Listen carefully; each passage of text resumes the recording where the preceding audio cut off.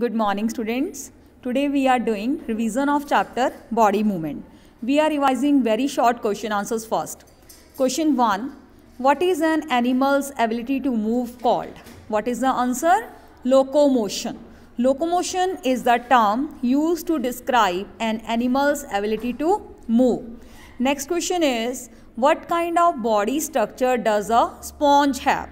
A sponge has an irregular body structure. Irregular means shape is not fixed. Third one is, name an animal that has an exoskeleton. Exoskeleton means skeleton is present outside the body. So answer is a cockroach has an exoskeleton. Next one, list the three parts of the body of a cockroach. The three parts of the body of a cockroach are head, thorax and abdomen. Head, thorax and abdomen. Thank you.